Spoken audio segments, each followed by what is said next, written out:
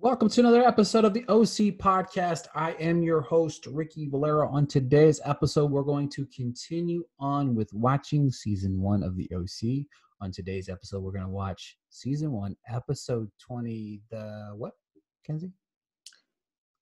20, the telenovela? Telenovela. I tried saying that like 20 times. I said it right that time. Yeah. It's such a tongue Telenovela. Twister. It really is. I was just like, I had to get Kenzie to pep talk before, so I needed to hear her say it so that I could say it back to her, and then we'd be good to go. But it's so funny. You didn't even need me. You could have just said it. I just said it perfectly. It's hilarious. As always, I am joined by Kenzie. How are you today? I'm good. I just love 2 episodes in a row, No Oliver. It's just like such a good feeling. It really is. Oh man, he really is. It's kind of happy to be away from him. Did you go ahead? I enjoy the drama he brought, but he's just so infuriating. Yeah, because it wasn't exactly just about him either. It was just about everybody else around, like that made just everything. And I just so like mad. How it was Ryan the only one who saw it. Like I refuse to believe it. And then not just that, like, and then the people that did end up like start picking up, like Summer was picking up on it. Luke, the two dumbest people. Too late. It's come on, guys. But season 1, episode 20, the telenovela. I can't say it now. Telenovela. Listen, growing up in Texas, Telemundo, because I took Spanish like for 4 years. Yeah. Barely retained any of it, but let me tell you, my teachers would always be like, just watch shows in Spanish to to pick up on like actual verbiage. And yeah, we watched so many telenovelas. They're far better than any U.S. soap operas, let me tell you. But I appreciate the name for the episode. Absolutely. Even Seth brings it up. He brings it up when he's scolding Ryan about something. He's like, come on, get Telemundo. Like, yeah. So, maybe Seth and I watched the same ones. He probably did. All right. Another synopsis. 7 paragraphs? It's a little bit smaller this time, but I feel like it gives away some stuff here. Oh, great. The Ryan and Marissa thing is more iffy than ever when Teresa hangs out in Newport. The telenovela, like Suds Orama, what the telenovela, like Suds Orama, overflows with the Seth Summer Follies, the Luke Julie fling, and an insider who may be a threat to the Caleb Kirsten biz. It doesn't say business, it says biz. Wow. That's a lot to chew on. First off, telenovela like Suds Orama. What is that even? Also, I just have some questions about, it's not a synopsis if you say everything. Also, don't refer to a relationship as the Ryan and Marissa thing. Yeah, that's exactly relationship the Ryan issue. Marissa thing is more iffy than ever. Absolutely not. Okay, just saying. Accidentally I don't like it. Next week's synopsis, which is also terrible. All right, this episode has an 8.0 ranking. 414 people. I thought you said it had a 0 ranking. It aired February 25th, 2004. Oh, it's like a month after my birthday. So going into this episode, did you remember that this was the episode? So, in the selected image for like the cover of the episode? Yep. Blew it. Yeah. But I do just want to say, I've rewatched the show so many times and I keep saying that, but like this was one of the first shows that I made the decision like myself to watch week to week when it was on TV. Yeah. And then this was a peak show of, I don't know how many of our listeners or if you did this, when you bought the DVD of a show you liked. You had to and you just watched it over and over and over and over. And like, But I just remember specifically buying this season of the OC and watching this episode. It meant so much to me, and Yes. I rewatched it today, obviously, to record, and it hits the feels, man. Yes. I don't want to be mean to like my husband who's like in the other room, but like could learn a thing or two from Seth in this episode. Yeah. I do think this is one of Seth's best episodes. I don't want to like spoil my MVP, but like Seth has kind of been like rewatching it now. I've realized like Seth is kind of annoying, and sometimes he's just like talking and like not really like being a good friend to Ryan, specifically with everything with Oliver. But I think like this episode shows him, like you were saying in the previous episode, more of as like a man and making more adult decisions. And I think like he's really coming into his own. Yep. And this is the episode where I feel like everyone starts to be like, I really like Seth. Like I love Seth. Like yeah, he does it, man. He was goes a great for continuation of his arc, right? You know what I mean? From the last Yeah. episodes, you know what I mean? He kind of grew up a lot in front of our eyes last week, and then this week it's just a slam dunk by the end of the episode, which is really, really awesome. Love it. My first note was, did we really need a recap of Luke and Julie? That was my first note whenever I wrote it down. I'm just like, golly. But I didn't want to see it, but I did need to remember that it is a thing and it's horrible and I hate it and you know. Exactly. Seth, Ryan, Marissa, Summer, everyone's talking about being friends. The undertone of everybody in this episode, which is hilarious, is when were they ever friends? It's a very solid point. Like everybody gets in on it, right? You know what I mean? Throughout this episode, it's so funny. It's like, it's so true. Like I was really good friends with my husband before we started dating.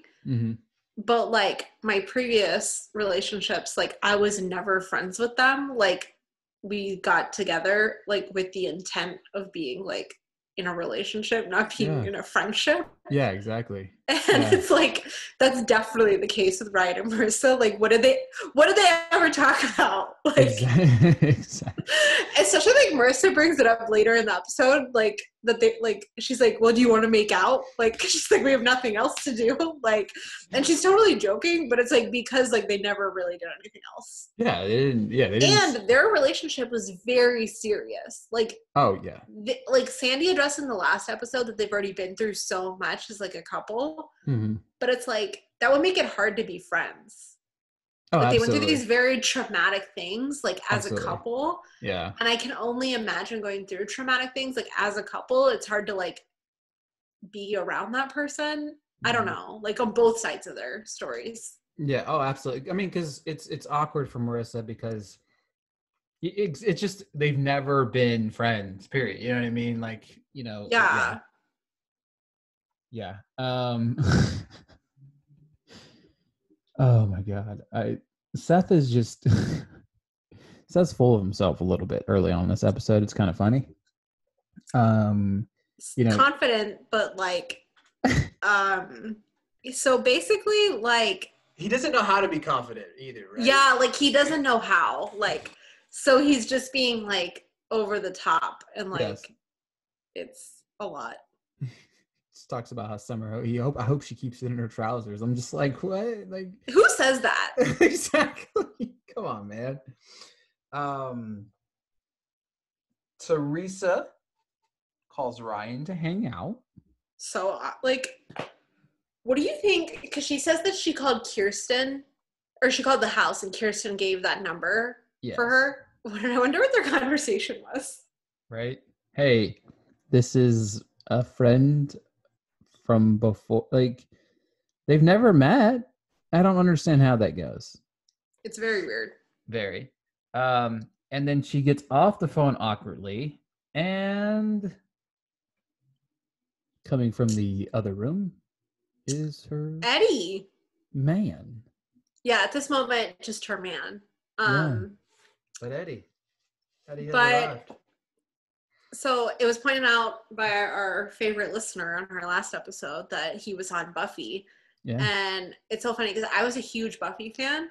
And did you ever watch Buffy? I did not. Okay, so when they turn into vampires, they like are really ugly. Mhm. I'll show you a picture later. They have like this weird makeup. But I started cracking up because I watch Buffy nonstop. Like I don't watch it like linear, like really. I just like if I don't know what to watch, I just put it on. Right. And then if it's this very serious episode, I like sit down to watch it. But I recently watched an episode with Eddie in it. And I've been like, when is Eddie gonna pop up? Like, but I could not stop picturing him like as like the ugly vampire thing. And I could not stop laughing. But That's fine. remember house phones? Yes. Like it's so weird. She was like calling him a house phone. It's just weird. It just brings back memories of like you would have to battle over who got the house phone. And okay, I just want to say, like, wouldn't he know that, like, because she goes, it was a wrong number, and I'm like, wouldn't he know that like she was like talking, not like a who is hello, like click wrong number. Yeah, like wrong numbers. The call literally only lasts like 10 seconds. You know what I mean? Yeah, hey, not like is it Steve was there? definitely like a No, Steve here. prolonged conversation. Seth makes the comment next. He goes, "Who knew Ryan Atwood was a friend? It was so friendly." So funny. It's really funny because like you could perceive that as like he's trying to talk to too many girls, but it's because he keeps telling everyone like he's only friends with Marissa, he's only friends with Teresa. Like it's so funny.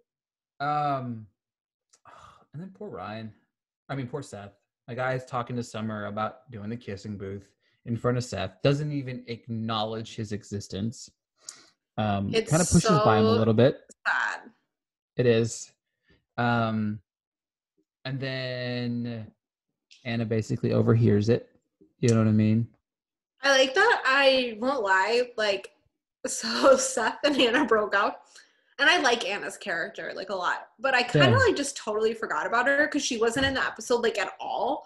And I kind of just, like, forgot about her because I was like, where is she? Like, and they addressed that. They said she went back to Pittsburgh. Right. But, like, you know how, like, she was in that one episode of Cotillion and then she wasn't in it for, like, 5 episodes? Yes. So, like, I felt bad, but I kind of just totally forgot about her. When she showed up, I was like, Yeah. And then I read the title of next week's episode, so I was like, oh. Like, yeah. Oh, yeah, like, I know. It was weird that she just, like, comes and goes. Like, it's weird. Yeah, she's around for Cotillion and then gone for 5 episodes. The writers have addressed that they wish they did more with Anna. So she's great in this episode. Yeah, I feel like, so we were talking about Seth doesn't know how to be confident. Like, Anna is the reason he does a lot of the things he does this episode. 100%. And I mean, it makes me sad. Like, she brings it up. Like, she doesn't know why she's trying to help him because, like, they were together. And, like, now she's trying to help him with the girl that, like, this other girl. But, like, it's just really funny. Like, I totally forgot about her. But my parents are from outside Pittsburgh. So when he's like, how was Pittsburgh? And he's like, you know, like the home of Heinz Ketchup, Andy Warhol, and Mr. Rogers. Like, when I was a kid and I used to complain about going to visit my family in Pittsburgh, my parents would take me to Andy Warhol's museum, the Mr. Rogers set, and my parents are huge Steeler fans, so like Heinz Stadium, and like there's a whole debate in my family. Like, someone bought Hunt's once, and people were like, "Are you kidding? Like, Heinz is the superior ketchup." Ooh. And but I used to use that as like an excuse. Like, when I used to try to beg my friends to come with me to Pittsburgh, I'd be like, well, as Seth Cohen said, it's the home of, like, yeah, exactly. So when he dropped that line, I was like, I remember using this line as a kid. Like, I use the same line. But I feel for Seth, like, not only did that guy talk to Summer, like, Seth wasn't even standing there, he's talking about her getting paid to kiss guys. Yes. Like, over and over and over and over. Like, it's a kissing booth. And the way he says it is so repulsive. Like, he goes, when I was thinking, I need a girl who will get kissed for money, I couldn't think of anyone other than you. I was like, vomit? Like, oh my God, it's so gross. Oh, horrible. Horrible. Yeah. Then we transition to quite possibly one of the funniest. It's not funnier yet, obviously, because, you know, Caleb talks to Kirsten and wants Sandy's help. Okay. you're not Kirsten's biggest fan all the time. Did you love this moment? Oh, it's fantastic. It's so good. We were talking about Seth really coming into his own in the last episode. Kirsten's also kind of getting more like assertive and like not like assertive in a bad way, just like in a I have feelings, I have opinions, I have relationships, like because she's saying, don't use me to use Sandy. Like, if you're going to use my husband, at least talk to him. Which is funny enough because he's never been nice to Sandy like a day. I mean, he's... No. And, like, she's saying, like, I'm acknowledging that you're just using my husband. Like, you're not even, like, going to pay him. Yes. Because, like, it's a job. Like, at the end of the day, like, it's a job. Yeah. And she knows they don't need money. She's not asking him for, like, compensation. No, She's just speak to him like a human. Just say, I appreciate you doing me this favor. Like, which is funny because even whenever he shows up, he can't help but just not be nice. Like, be careful. But I really like that, like, Kirsten she stood her ground the situation and, like... I think she learned from the last time that he asked her to do something because she asked him to break up with Julie. And it kind of backfired and, like, Julie's turning into her friend. Yes. And she's kind of like, I don't like that. Like, if you're going to use me, like, you're going to go about it differently. Exactly. We get cut to another poor Seth moment. Who's hiding behind a newspaper as he's watching Summer sitting there with all these preppy boys at this little table. Which, together. okay, like, Seth was like in middle school, I guess. No, I think I was in 6th grade during the season. Because it's 2003? 4. Oh, so I was in middle school. Okay, so, I mean, like, I was a huge emo kid. But, like... no one I was, not even just like my friends, because I was in cheerleading too forever.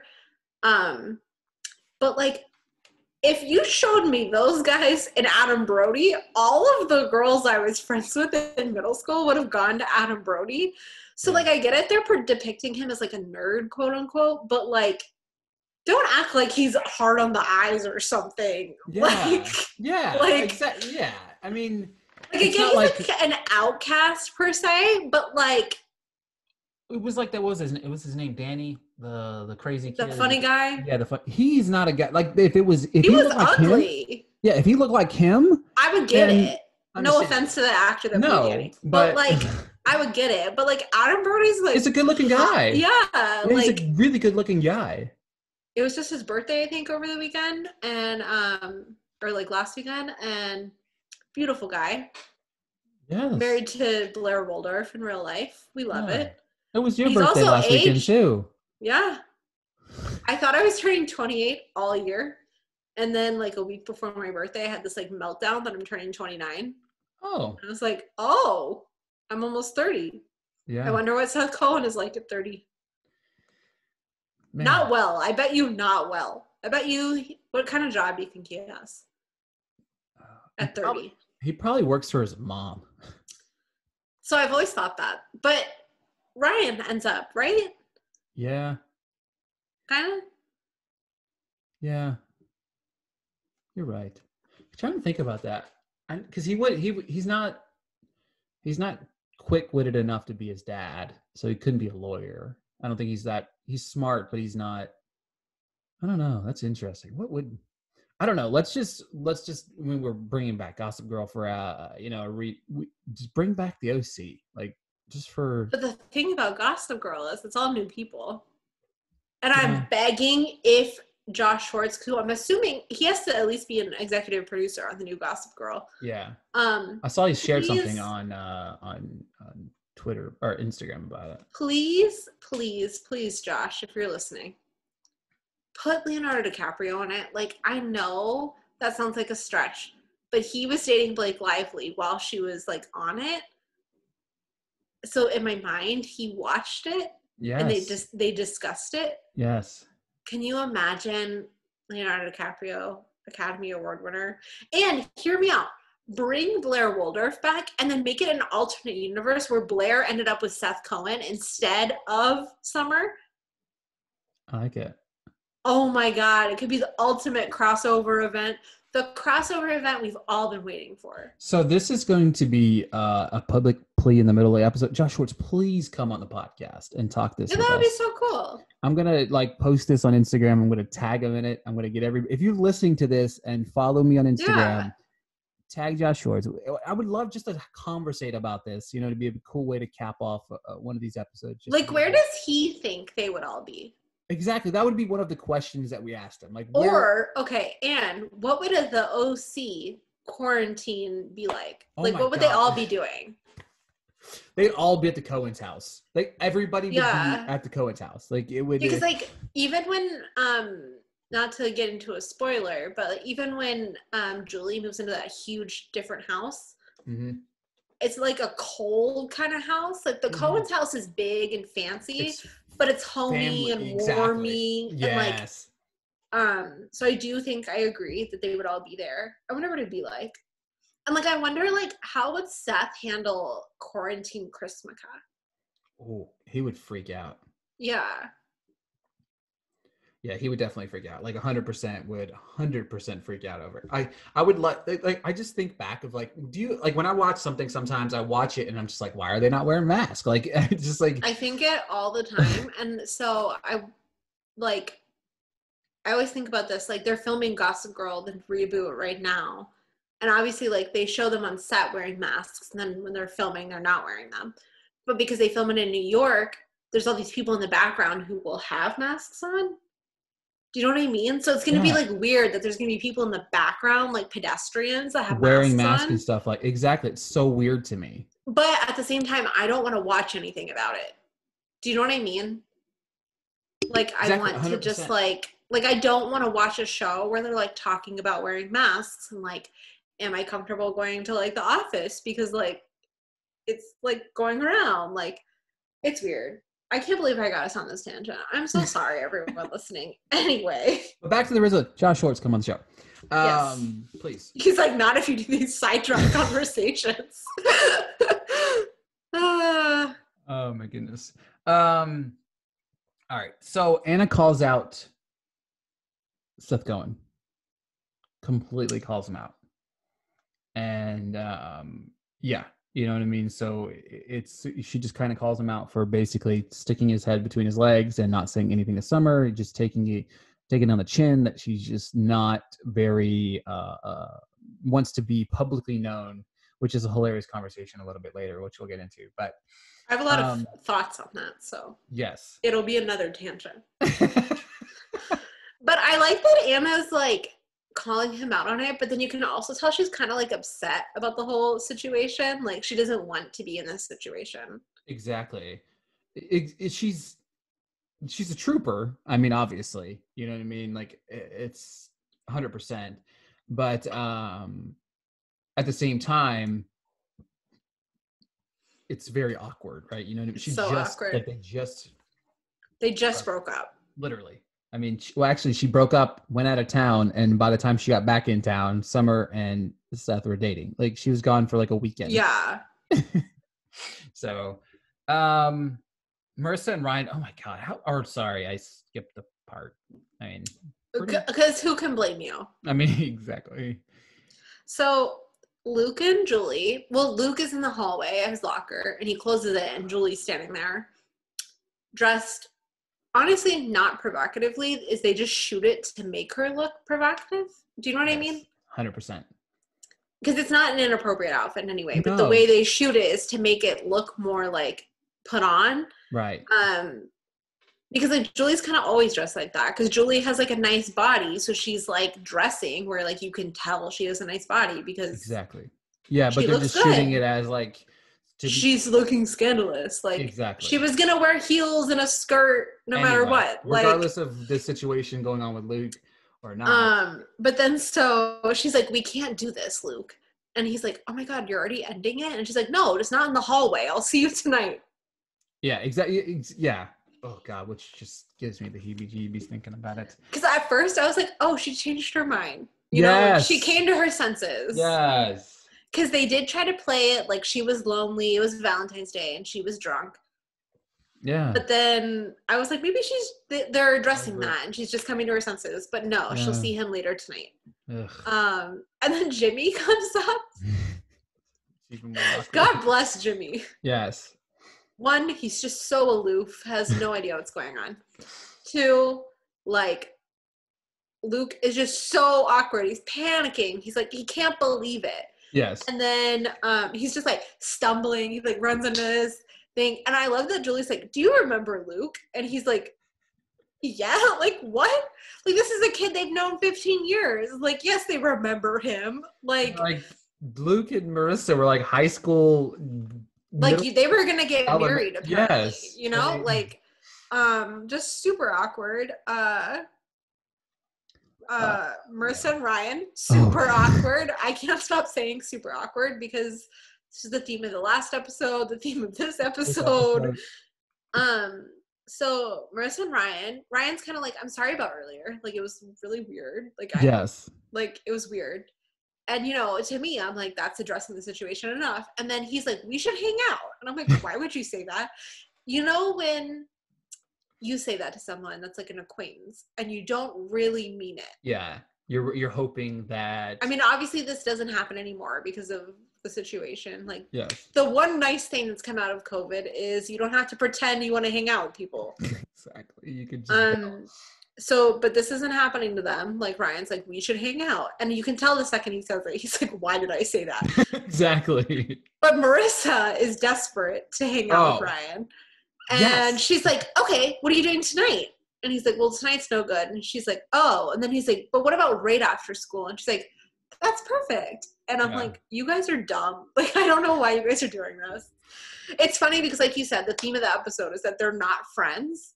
Right. But they can't stop trying to say, we are friends. We are friends, yes. So I think, like, there's, like, this unsubconscious, like, they're trying to prove to everyone that they're friends. Exactly. But it's like, you guys really don't have to. Yeah, nobody believes you. And you don't have to worry about it. Yeah, like, it's bizarre. It's funny, too, because it's kind of come full circle because Ryan was very hypocritical of Seth and his love triangle. So, you know, it's not. Now he's it's not a triangle. It isn't love, but it is a triangle. Yes. Of faking friendships. Yes. Caleb has arrived. Okay, so I don't like the situation, but this is one of my favorite interactions of the last, like, maybe 5 episodes. Easily. So Caleb goes, what is that about what Sandy's eating? And my husband yells at me all the time because I'm a really picky eater. So my husband will be eating something. I'm like, that looks disgusting. He's like, don't say that about the food that I'm eating. He's like, that's so rude to say that about the food that I'm eating. And I'm like, you know what? That's true. Like, that's not very nice. Yeah. Caleb also is like me. He's like, what are you eating? Like, he's so judgmental. And Sandy goes, it's my mother's meatloaf. And Caleb's face gets panicked. And he's like, your mother's here? He looks so upset. And he's like, no, but her recipe is. He's like, oh. And he's like, I can get you some. And he's like, absolutely not. And then the sight of your mother's meatloaf might turn me into a vegetarian. Insane. Which is funny because we know what this is leading to with Caleb, right? You know what I mean? Like, he is trying to show up and ask this man for a favor. And he's insulting. And, like, Sandy's one of those people, like, you have to be nice about his mother. Yes. And to insult his mother's food is not going to be a way to get a favor done. No. But he sits down and he does ask him, and he's like, did Kirsten ask you to say this? Because Caleb's like, you know what? I'd really appreciate if you could do this for me. He says it. And it's so unnatural. Like, it doesn't sound sincere. But Sandy knows, like, him just saying that is a lot. Yes. And so Sandy's like, you know what? I like to keep my wife on her toes. Like, she thinks she knows me. Yeah. I'm gonna prove she doesn't. It's hilarious. So good. It's like, I want to surprise her. So I'm gonna look into it. And then Caleb's like, so can I get a piece of that meatloaf or what? Like, I just find it so funny that whenever he just basically is asking him for the favor, Sandy's just so blown away at first. He's like, oh my God, this is the high, like, Caleb never says anything nice, never wants anything from Sandy. He thinks that everything Sandy has is because of him. And it's just like this particular moment, Sandy has been living for the entire existence of him and Kirsten. Especially because, like, you can tell any other time that he's needed something from Sandy, which is probably really never. Yes. That he's made Kirsten do it. So he's never had, sure. like, the satisfaction of like, hearing Caleb saying these words. Like, yes. It's hilarious. Transition to Jimmy and Julie. Jimmy's super awkward moment to me. Like, I think it comes across not awkward in comparison to everything else that's awkward, but because we know why Julie is so happy, it's awkward. Do you know what I mean? Okay, so nice to Jimmy. She's so nice to Jimmy. And she's very complimentary of what I've been trying to hype up a little bit, that Jimmy is taking such an interest in Marissa. Yes. And he really knows, like, a lot that's going on with her. Like, when he asks her about Ryan, he's not surprised by what Marissa's saying because he knows, like, you can tell he talks to Marissa every day about everything going on. So he knows, like, he probably knows more about what went down with Oliver, Marissa, and Ryan than Julie does. Exactly, 100%. And she's saying, like, you know, that shows in the conversation we just had with the dean or whatever, like, you know what's going on. And he's like, wow, like, Caleb and you must be doing pretty well. And she's like, super impressed. Caleb and I aren't together. And he's like, oh, then why are you so happy and nice? Like, he's like, who knew being poor and single would agree with you so much? Like, such a burn. Good. So good. Seth and Summer. Where is Summer's family? I've never around. Like, never around. Like, even when, I don't know, like, I was never really home. My mom was like a stay-at-home mom by the time she had me. And so she was always at home, one. Two, if she wasn't at home, I was definitely not allowed to have boys over. Yeah, just chilling at the house. Like 16, 17 years old and just having it's Seth's weird. got a key to the house, I swear. He must. Apparently. Summer wants the relationship private. So I love her rant about like celebrity relationships. And I can't figure out for the life of me like whose relationship specifically she's talking about. Because she's like, the movie's called off. The press goes wild. Strip clubs. Because at first I thought she was talking about Brittany and Kevin. With the juicy tracksuits, the strip clubs, super Brittany and Kevin specified. But movie called off, like, she lost me. It must be fictional. I don't know. Somebody knows, let me know. Maybe it's Ben and Jen. Oh. J-Lo, not Jennifer Garner. Yeah. Maybe. Because she was fond of juicy tracksuits. Yes. But it's hilarious, though. But it's, like, such a hilarious rant because she's like, weddings called off, no more babies. And I'm like, they're dating? And, like, also, like, I'm not a teenage boy, but I'm assuming being a teenage boy having sex and the girl talking about babies is, like, red alert. Terrifying. Red alert. Terrifying. Like, she's got the next 20 years planned for us already. Yeah. Like, but it's just, like, really funny because then Seth is like, no, listen. And she just pulls the covers over their head. And she just starts kissing him. Like, I don't want to talk about this anymore. Yeah. She knows all she has to do is pull the covers up, take her top off, and Seth Cohen is in, he's just. Yeah. But, like, he eventually changes his stance, but it's just, like, really funny. She's like, let me just put this off a little longer. Yeah, exactly. Like, it's really funny. Speaking of awkward. I just can't stop with the awkward. Ryan and Marissa are hanging out. It's super awkward, right? Oh my God, it's so weird. And it's so funny because they've hung out before, but it's this. So, okay, do you think maybe they should have hung out in a group setting?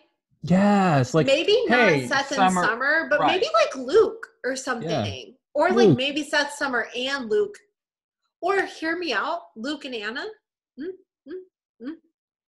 I mean, because Marissa and Anna are best friends.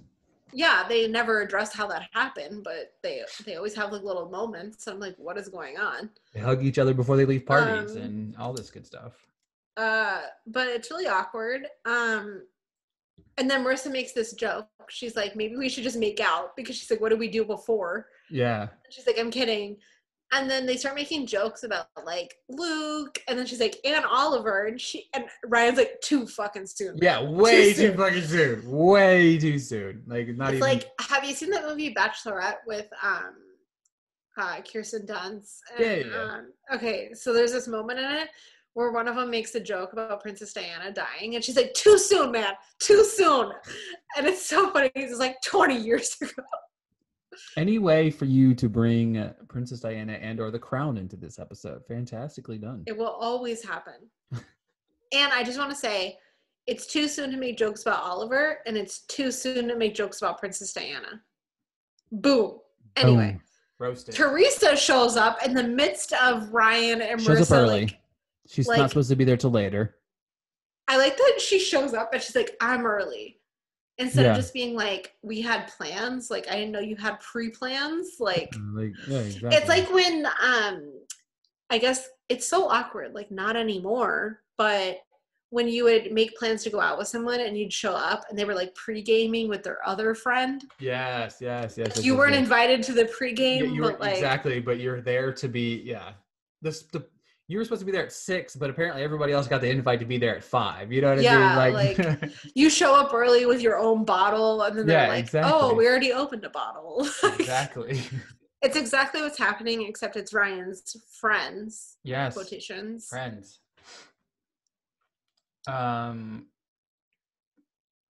Sandy's gloating. So he's kind of like gloating, and then he very smartly, and you can see this is the attorney in him, transitions into, what do you know about Uncle Sean? Yes. To Kirsten. Like, yes. So he is gloating. He's like, I can't believe Caleb asked me for help. Like, so like up and excited that like Caleb came crawling to him. Yep. But then he's like, I was looking into it, and like, what do you know about this guy? Like, what does he do around the office day to day? Like, because Sandy is smart. Sandy knows there's only so much you can get from like a report or like paperwork. Like he's like trying to get a feel without making it like official. Like he's just like, he's just trying to get his wife's opinion on who this guy I'm supposed to look into and help and et cetera, et cetera. But then my favorite thing is, so Sandy's like poking and prodding about Uncle Sean.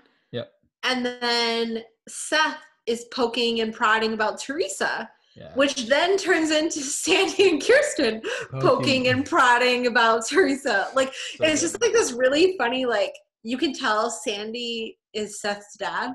Yes. You know? Like the way that they word questions, and like, they're friendly, but then they're like, so what are your true intentions? Like, exactly. Like, it's really funny. So funny. And then that's whenever Marissa and Ryan are going back as friends, and then Sandy goes, when were they ever friends? It's like the funniest recurring line of the whole episode, because like they all say it. Like Summer says it, Seth says it, Sandy says it. Yeah, it's like, so good. And then I just love that like Ryan and Marissa secretly have this like, we have to prove we were friends at one point. Exactly. Like, it's like they can't budge on the idea of them not being friends, even though they were never really friends. But I do admire their commitment to it, because I think like a larger part of it that they're not addressing is that like Ryan's best friend is Seth, and Marissa's best friend is Summer, and like they're together. Yep, exactly. They never like address it, but like I think a large part of it, them trying to like save face and be like, we're fine, is that they don't want their best friends who are in this new relationship that like Summer's already having like kind of issues like being in public with. Yep. They don't want them to have this other issue of like, is it awkward for Ryan and Marissa? Like, exactly. Which like I kind of wish they would address. It just further proves my battle every week. They are not best friends. No, they are the worst. Yes. Like Seth and Ryan, yes. Marissa and Summer, no. Maybe Marissa's best friends with Anna for real. Yes, because maybe she actually listens to her problems and figures things out and helps her through situations. This is like just too weird. It's and then terrible. To continue on, too weird as a phrase. Oh God. Luke and Julie like post sex at a motel. So this is where it just like really hit me in the face. Like this is so inappropriate. Yes. Where he's like, well, I have to get to homeroom as he's getting dressed in a motel. Like, and then she's on the phone with Caitlin talking about like her science project or something. And I'm like, oh my God, this is so uncomfortable. And then I love like Julie addresses it. She's like, this is not the stuff of romance. This is like, no. Yeah. And in my mind, I'm like, that's it, Done. Like, done. Finished. Like, but there's more later. And then Luke is leaving the motel. Yeah. And he passes Teresa, whose room is right next door to Luke and Julie's. So juicy. So scandalous. Yeah, which comes into play a little bit later. Which has a really cool shot later. Oh, it's a fantastic shot. Loved it. Then we cut to my favorite lunch buddies, Marissa and Ryan. They have lunch together. But I just want to point out, when they're eating this lunch, they seem like friends. Yeah, they have friendly banter. Like she's like, "I'll kick your ass at that game later." Like she's like, it's friendly. Yeah, I liked it. It was like not an awkward moment, like at all. Like I think like at first when he's like, "Can I sit here?" It was kind of awkward. Yeah. But they fell into a natural conversation and like, I don't know, it didn't have lulls or anything. No. Like it was a nice conversation. Exactly. But then we do cut to something awkward, which is Anna screaming at Cohen. Yep. Like, stand up for yourself. Calls him a coward, You're a coward. Take a stand. Like, I just want to say it's really intense for like a friend. Very much so. Like she really like laid into him. Like, you know what I mean? I just felt like it was a lot. Like you could tell they had like personal things going on. Yeah, I don't know. Absolutely. Like she's stuck in a rock and a hard place, but she's like, if you're going to break up with me to be with this woman, like, you need to step up to the plate. Woman. Like, step up to the plate and quit being a little bitch. Like that's exactly what it is. Really funny. Then we transition to Sandy and Uncle Sean. Yeah. Okay, so he is in his restaurant that's not open, waiting for Sandy instead of the opposite. Sandy's clearly caught him by surprise. Yep. And Uncle Sean has opened a nice bottle of a scotch, which I would be kind of pissed about. Super pissed. And this is a continuity error that I will bring up in a further episode. Something about a liquor license that hasn't happened yet. But liquor would not be on the premise without a liquor license. Exactly. But he makes it very clear that he opened the bottle from Sandy's supply. Yeah, exactly. At first, they're kind of like bonding, like I knew this celebrity that like came here, like all this stuff. And then Sandy's kind of like, you know what? I was looking into this. You're kind of shady. Yeah. The crime you're committed of is not as innocent as you guys are portraying. Yeah. And Uncle Sean takes a spin and he's like, you know what? You don't settle this. I'm going to open up all this dirty laundry I know about Caleb. Yeah. And Sandy knows, as does Uncle Sean. That means Kirsten will be involved. 100%. Like, it's not just Caleb. No, because it's Kirsten. It's the whole family. He just starts, he's going to blackmail him, basically. I'm not into blackmail. And Sandy delivers a line later that explains further why me and most people are not into blackmail. Yeah. It's just not a good situation. And then we were brought into another not so great situation to me, Teresa and Ryan.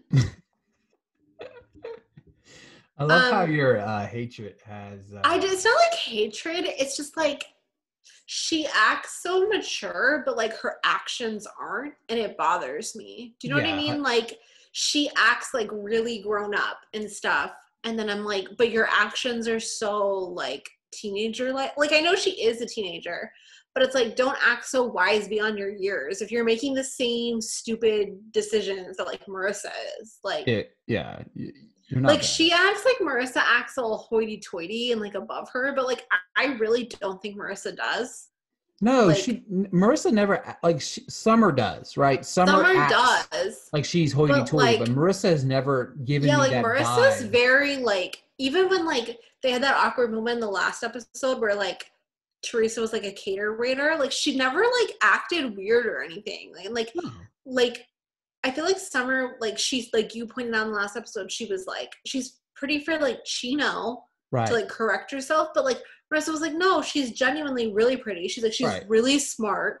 Exactly. Like, and I feel like she could have easily been like, well, she's a cater waiter and I'm a guest at this this party. Yeah. But Marissa never did, because I don't think Marissa like sees like that. Like, no, definitely not. And I think like that's something I know all of us really like about Marissa, that she's not like that. And exactly. like, and she could be but very I feel much like that. I feel like Teresa acts the opposite. That Teresa's like, I know Ryan, like, and I have this connection to him, and I'm so smart and I'm so much older. Like, I'm like, you're the same age and you're making the same dumb decision. Yeah, I mean, like, you're the one that has a boyfriend at home and still trying to get. Yeah, and that's like how this whole situation is. Like, they're eating ice cream, Balboa bars, and they're making fun of Newport. Yeah. And then Teresa's like, well, I can't just live here because like I left behind my mom, and she's like, and Eddie. Yeah. And he's like, you're still with Eddie? Like, the news to Ryan, like, had no idea.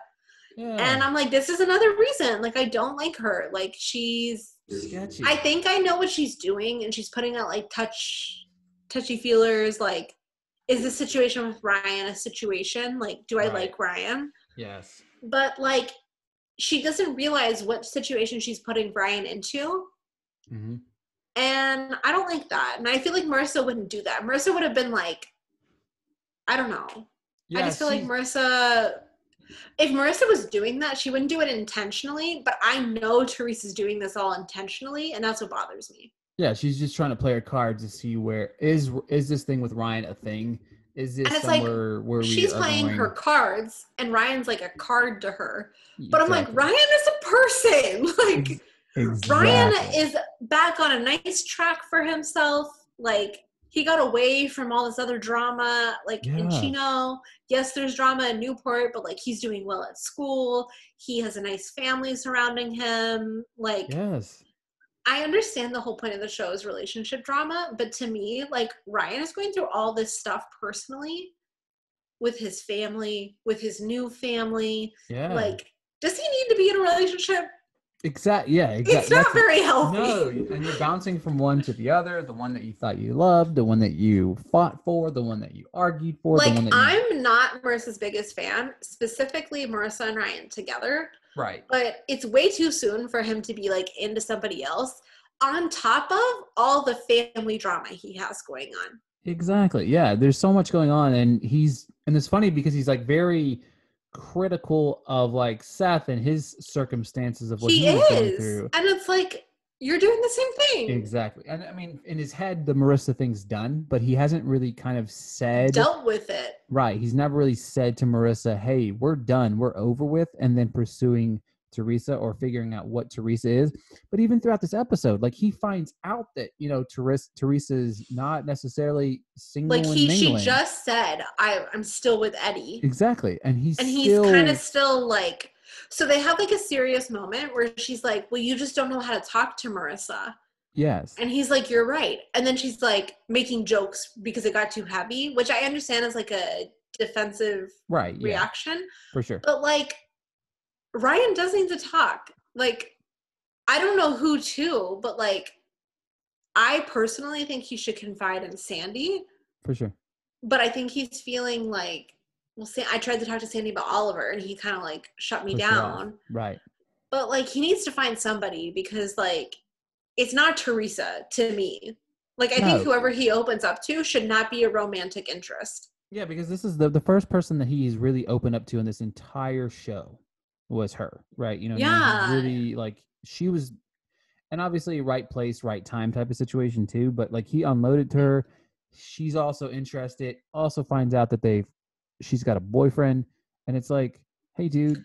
Like, and it's like a boyfriend he knows. Like when she says Eddie, he immediately is like, you guys are still together? yes. It's like too much. Yeah. Oh, 100%. Seth flipping out on Summer is hilarious.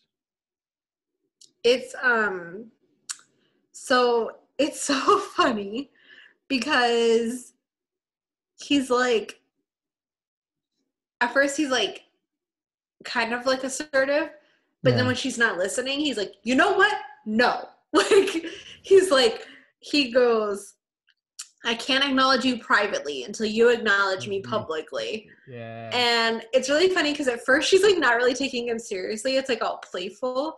But then when he says that, she's like, what? Like, are you serious? Oh no. And then he starts getting like, he just leaves. And you're like, shit, he's serious. Like, exactly. like, it's so funny. But then I thought that was dramatic. But then Eddie is just chilling at the Cohen's house in their driveway. Everybody knows where the Cohen lives, by the way. Everybody knows where the Cohen lives. Apparently. They have a chill conversation about like, have you seen Teresa? And he's like, well, we're engaged. And Ryan's like, engaged? Oh. Ryan does not hide his facial expressions very well, I just want to say. But then he's like, congratulations, man. Like, that's so exciting. Like, wow. Eddie's really awkward. He's like, I just saw your brother in jail. Like, Ryan's like, you know what? Ryan lies. He's like, I haven't seen her. I haven't heard from her. And he's like, well, she just left. Like, no, nothing. Like, I don't know what to do. And I will say, Eddie seems really concerned. Yes, 100%. He is not being, like, aggressive. He's not being, like, investigatory. Like, he's just asking Ryan, like, have you heard from her? Like, I'm just really concerned about, like, where she is, what she's doing, what she's thinking. Because, like, we're engaged and she's pieced out. Yeah. I do think it's, like, really weird. He just pulled up. Like, yeah, he just, nah. Like, call. Like, I don't know. It's weird. We cut back to Teresa and Ryan now. Yeah. And she's saying they're not engaged. She's saying that he asked and she did not respond. Yeah, and that's what made her bolt. To me, that's worse. Yes. Than them being engaged and her disappearing. Because you kind of just left this guy hanging. It's a lot of emotions. And she brings this up now. She's like, he has a nice steady job. He's not a drunk. He's not a drug addict. He's not a criminal like so many people in their neighborhood. Right. She's like, and on top of all that, he actually loves me. And she's like, I genuinely mean that. Like, I know he loves me and he cares about me. Yeah. And I'm just like. But here you are with Ryan. I understand what she's saying. She's like, I need to figure it out for myself. Because Ryan's like, what about you? And she's like, I don't know. I'm thinking. And she's saying she doesn't want to just get caught up in the whole stay where I am, get married, have a baby, like stuck there forever. Which is fine, but don't. But then Ryan's like, you're 17. Yeah. I'm like, so what are you doing? Like, engaged at 17 never sounds like a good idea. But it's like, maybe just talk to Eddie. Like, what is with people from Chino and not talking? I just don't get it. Like, don't go hunting down the ex-boyfriend that you still have feelings for to talk to him about what you're going through. And she's mad at Ryan for just disappearing. So she turns around and just disappears in her boyfriend? Yeah, like, and then he's so forgiving with her about the whole lie. It's so weird. It's too big of a, like, lapse of acknowledgement. Not only are you dating still with Eddie and you're still kind of trying but he proposed and you ran away. Right. Like, what is going on? And you're just so like, oh, it's whatever. It's very bizarre. It's whatever. Very bizarre. Summer shows up. She's like, she's being like, there's ways around your strike. Yes. And Cohen's like, no. Yeah, he shuts her down, kicks her right out the house. It's hilarious. So funny. It's like Seth Cohen is at a 10 right, and the funny thing about it is like he's being funny right now, but he's being funny in a way that Seth's never been funny before, right? Yeah, it's on purpose laughter instead of a light laughter, which is so funny. We cut to my favorite moment of the entire episode. good. Like, I almost gave Caleb MVP. Caleb shows up to Julie's house with flowers. Yeah. He never says, like, I'm sorry, but he's just like, he's like trying to be too nice. Yeah. And Julie's like, oh. And she seems like she's about to be like, well, come in. And then she's like, is this a booty call? And he's like, what's a booty call? And he says it so awkwardly. Like, you can tell he's genuinely never heard the phrase booty call. And then she explains what a booty call is. And she said, that's what this is. Yeah. And she slams the door in his face. My favorite part of the whole thing is that she turns the lights off on her porch. Yeah. It's so funny. But then Caleb, in the dark on her porch, mutters to himself, it was a booty call. And it was so funny to me. Like, I was like, shit, he is Seth's grandpa. Like, you know, like, it was really funny. It was like it's so good. like him saying, like him not knowing what a booty call was, but then he sat there in the dark and he was like, it is a booty call. It just was so, it was so funny. I loved it. It was so good. We transitioned to, let's see, Seth. Sandy. Oh. Or Sandy, sorry. Yeah, Sandy is. Sandy's like inquiring more about Uncle Sean to Kirsten, but this time more seriously. Yeah. And Kirsten's made it very clear. Like, she genuinely has no idea what this guy does. I have no clue. Like, he's a liaison. Yes. Okay. And then once again, it transitions to making fun of Ryan again. Yeah, so Teresa shows up Ryan episode. to dinner with the Cohens. Mm-hmm. And they all transition their inquiries into, so Seth at first is talking just to Ryan. He's like, what's going on? He's like, nothing. She's actually engaged. He's like, what? Then it transitions to the Cohens asking Seth, like, what's going on? They're not just friends. And he's like, well, mother, it's a telenovela. And it's just hilarious. Like, he's breaking down all the drama. Yeah. They show Marissa at home with Jimmy in the dark before Jimmy appears, like all the lights off. Why are you with Ryan? I like Jimmy's advice though. He like genuinely gives her like solid advice. He's like, oh, for sure. You want him? Just go after him. Communicate your feelings. Like, you guys talk to him. Yeah, they just talk to him. Like, stop trying to have sex with him. Stop he literally goes, stop talking to me and talk to Ryan. Like, so funny. Like, because he genuinely is like, does Ryan know that you're saying all this? Like, he's like, I mean, I am happy you're opening up to me, but like, maybe you should open up to Ryan. Yes, exactly. He's like, just go after him. Like, if that's what you want, go for it. Like, until he tells you, no, this isn't happening. Be done with it. Like, you need to pursue it until he tells you no. He's like, but you two just ignoring each other and crying doesn't work for me. Jimmy even acknowledges that they're not friends. It's so funny. He's like, when were you guys friends? Like, he's like, you're either in a relationship or you guys aren't a thing. Yeah, like, exactly. They then cut back to Teresa having dinner with the Cohens, telling Yes. stories about Ryan. Everyone's laughing. It's so lighthearted. Like, it's not dramatic. It's just lighthearted fun. We find out Sandy did musicals. He was in Greece. Don't get him started. Yes. Just so Marissa shows up at the door and Kirsten answers it and is like, holy shit, this is awkward. Should she have this reminds you of like Thanksgiving or whatever, whenever everyone summer came. Summer was should there. Should she have warned Marissa, like, Teresa's in there? Right. She just let her in the door and like nothing was going on. It's weird. But Marissa makes the best of it, I guess. Like, she doesn't seem fazed by it when she sits down. She's like, so what are we talking about? Like, so awkward. It's very awkward though. The next morning, Seth wakes Ryan up kind of by being like, Eddie's on the phone. And he's like, I don't want to talk to him. Like, very awkward. Eddie hangs up the phone. It's so awkward. It's really awkward. And Ryan won't confirm or deny anything to Seth. He's just kind of like not talking to him. Kind of lingering about it, right?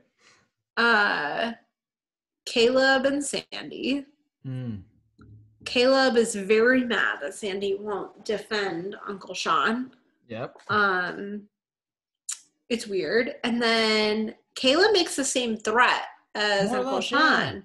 Yeah. He's like, you know what? You don't let this go. He's going to get questioned by the DA.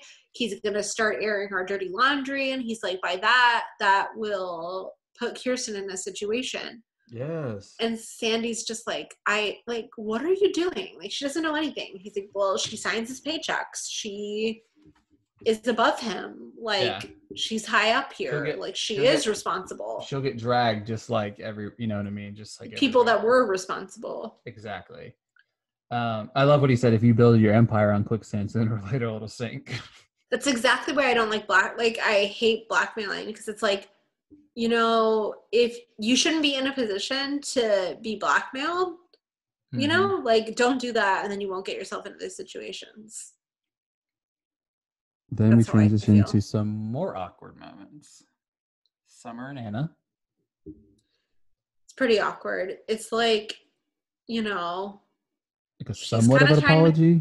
Yeah, it's like not full blown, but kind of. Where she's like, you know, like, I'm sorry this all went down this way, I guess. She kept saying, I guess. And I was like, you're either sorry or you're not. Exactly.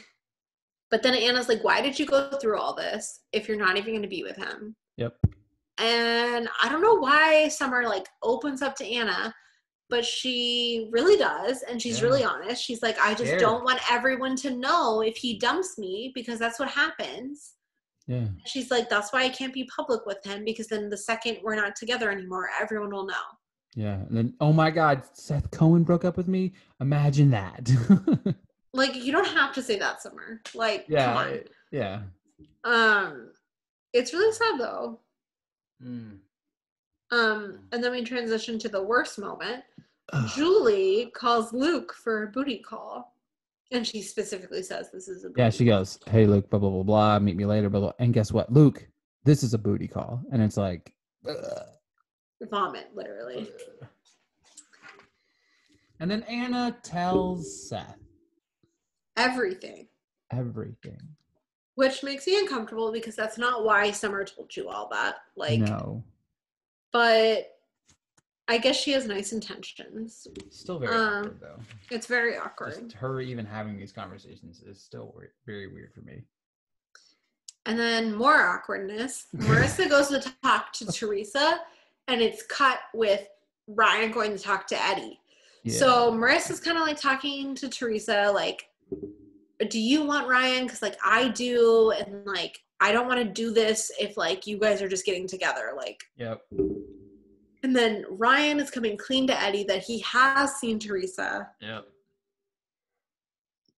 All situations are very awkward. Everybody has seen everybody. Everybody wants everybody. Freddie wants Teresa. Marissa wants Ryan. Teresa's not sure who she wants. Ryan definitely just wants Teresa, nobody else. Yeah, Ryan wants Teresa. Teresa giving Marissa a random church lesson. I get what she's saying, though. She's trying to say, like, her whole life she did want to just get married, but then now that she's in the position to do it, she's like, that's not what it's really about. And, like, she doesn't want to just get married to get married. Yeah.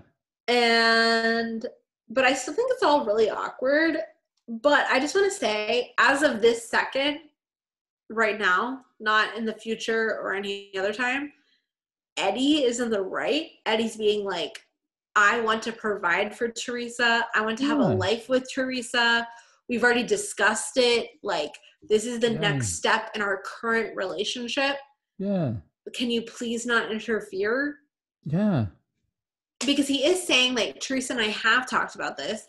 Teresa and I are on this path. Like, this isn't We've talked Ryan about having Teresa. A family. We've talked about getting married. Yeah, like family-like atmospheres. Like, it's not fair that Ryan just is put in the middle of it, but it's like he's saying, like, listen, bro, like, it wasn't like one-sided thing that Eddie wanted for him and Teresa. He's like, Teresa and I discussed this. Yeah. it's It the wasn't just made natural up in my mind. Yeah, it yeah, wasn't just like made up in my mind. I'm not going he's crazy. like saying like it's completely random that she just ran away like this. Like maybe it's just like cold feet about like becoming an adult per se, I guess. Yeah. But I like mean, he's like the settling down at whole 17 years old is kind of weird, but you know. but he's saying like it was a progression in their relationship. Like it Yeah. wasn't like random or like forced upon her. Exactly. And he's Yeah. like, "Can you please just back off?" Yeah, it's like back to fuck off, bro. Like this is like I'm And I serious. just want to say like for now, Eddie's in the right. Yeah. Just for now. Just for now. Here we go. Marissa is Oh, leaving the hotel yes. as Julie is going into the room next to her. And it's a really cool Yes. shot. It was fantastic. She It's opens the super door. awkward. Yeah. I hate it. I hate it here. But then it gets better. It does. So the kissing booth that Summer was approached to do is taking place. There's a huge line, by the way. Massive line. How many Massive kids go line. to this school? I don't know. We only ever see like 8 of them. So Yeah. Cohen kind of cuts in the line. He like gives somebody a 10. It's hilarious. And then he tells Summer like quietly, like, "Can you just acknowledge me?" yeah. And she's like, "Cohen, I'll IM you later." And the kid neck that's doing the male part of the kissing booth is like, "Do you know that dork?" Yeah. And then she's like, "He's just in one of my classes." And then Seth is like, "No, like, acknowledge me now." Or lose me forever. And it's really big. And he climbs up on top of the Kissing coffee booth. cart. Oh yeah, like, yeah. I mean, it's like the coffee cart, but it's right now it's a kissing booth. Yeah. And he's like telling Summer again, he's like, "Acknowledge me now or lose me forever." And he's like, "Yes, I'm a dork. Yeah. I listen to emo music, but I like her and we're together." Yep. And he's like, "I'm not like making this up. Like, we're together." Yeah.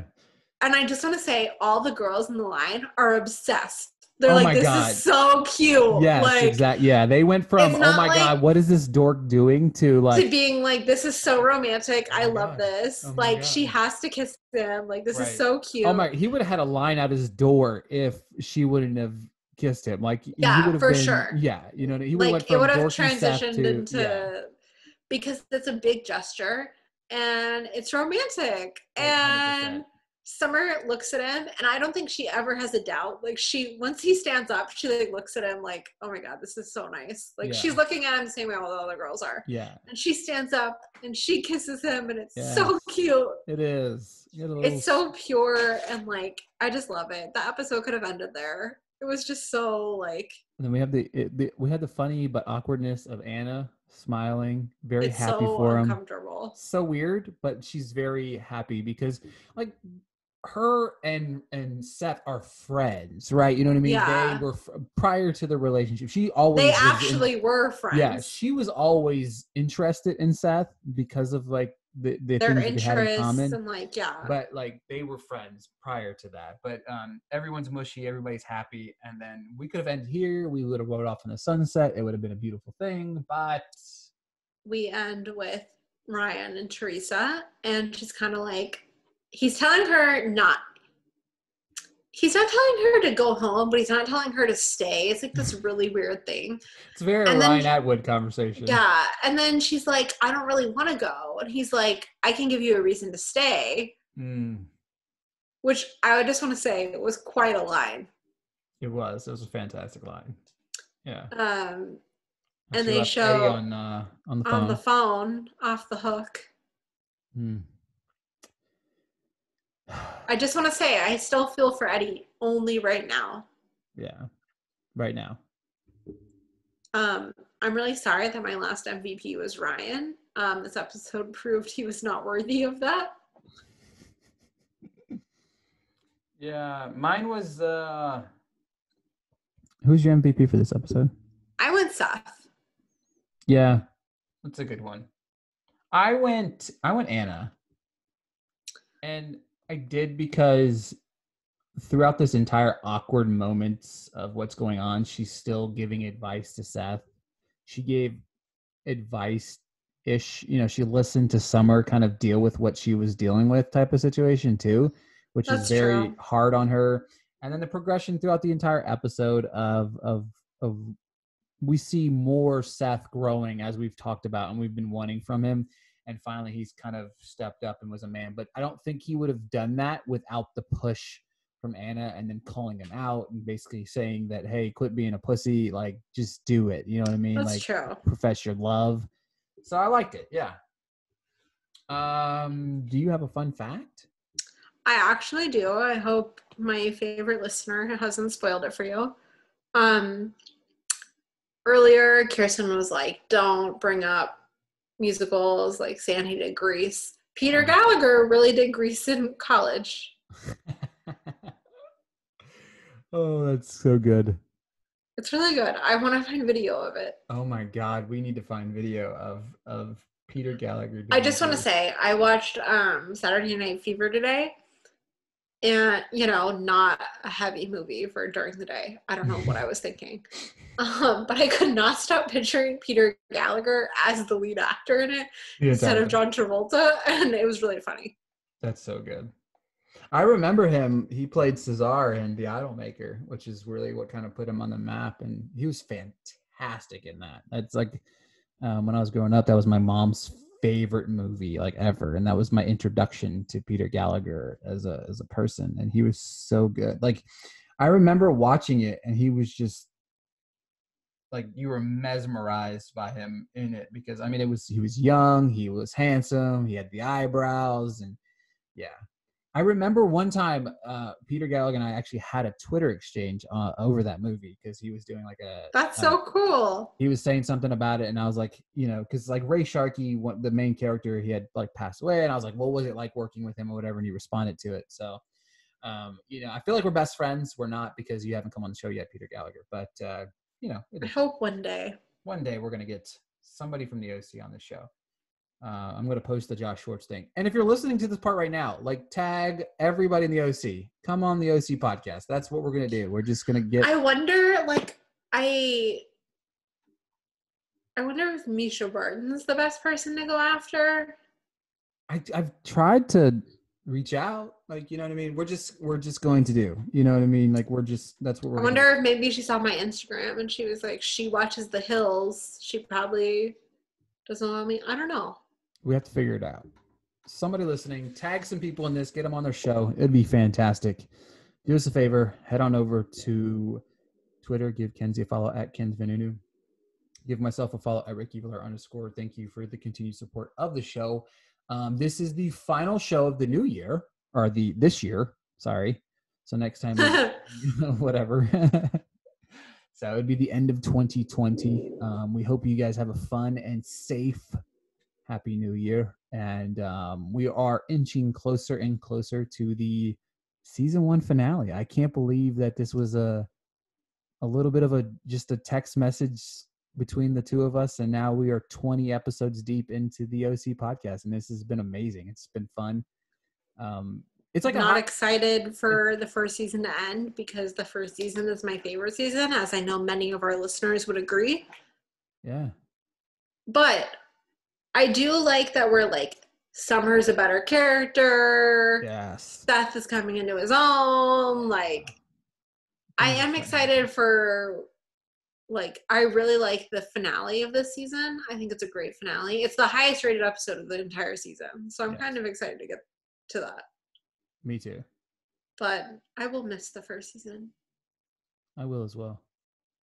But if you're listening, stay home on New Year's Eve, like Seth Cohen did. Just watch Carson Daly. I don't know. Is he still on TV? I don't know. But that's what Seth Cohen did on New Year's Eve. So you guys, please stay at home on Christmas Eve. Watch the OC. Yes. Christmas. You said Christmas Eve, but New Year's Eve too. New Year's Eve, whatever. Same thing. It's an Eve. That's all that matters. But thank you guys so much for supporting us each and every week. It makes it that much better. And until next time, we'll talk to you guys later.